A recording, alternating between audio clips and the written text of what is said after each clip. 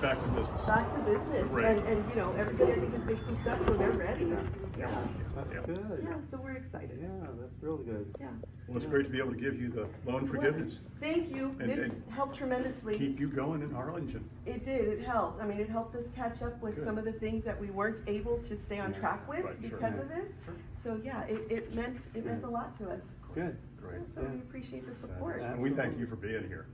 Harlingen thrives on small businesses. Yours is certainly a successful one. Well, Harlingen's been good to us, so Good. that makes us proud.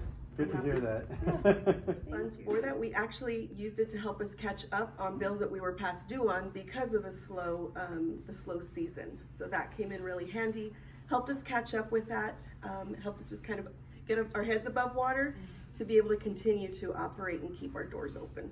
I'm sure the pandemic had to be devastating to a business like yours. It was. I mean, we had our moments where we just kind of sat there and stared at each other and wondered, like, what are we going to do? Right. So every morning it was a matter of waking up and working with my team and trying to figure out, okay, what are we going to do today? What does our community need today that we can do to help keep our doors open? And when everybody says you can't have any events and you can't get together, that was hard. It was, but people were celebrating a different way. And so right around that time was graduation season. And so we started printing graduation yard signs. And so that was actually, that caught us off guard. I think that kept us busy for about 3 months straight. We were operating out of our home. And so everything was virtual.